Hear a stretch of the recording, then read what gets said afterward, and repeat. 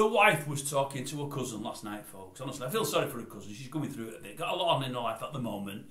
And her dad's just so bad he's not well at all. He's been rushed into hospital now for the second time in about a week. He's not looking good. I do hope he improves quickly. Ernie, old Ernie, we love Ernie. He's great. I hope he gets better.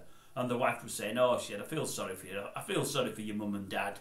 You know, I know they're always arguing. They call each other fit to burn. I don't know what fit to burn means, but everyone says it. You'll know what it means. I don't know what it means. But yeah, they call each other fit to burn. But it's a classic saying, isn't it? They can't live together, but they couldn't live apart. And I thought, we're a bit like that, me and the wife. We can't live together, but we could live apart. That'd be grand, that. But I can't. I can't bring myself to leave. What it is, folks, I'm Catholic, aren't I? And it's one of them, innit, where, you know, you get married for life and all of that.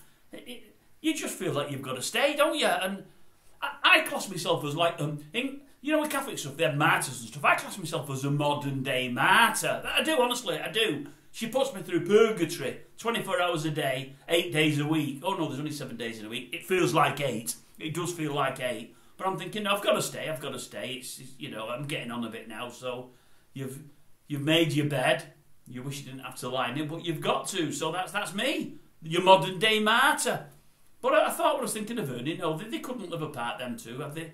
No, they couldn't. No, they do call each other, but they couldn't live apart. Whereas we don't call each other. Well, we do call each other. I could live apart, no problem at all. Absolutely no problem at all. Kids won't be happy. Grandkids won't be happy. They'd be going to 2 hours. It'd be too much for him. No, so I'll stick with it now. I mean, I might not have long left. I'll stick with it. It's going to be a form of purgatory, but somebody's got to do it. It's a dirty job, but somebody's got to do it, folks.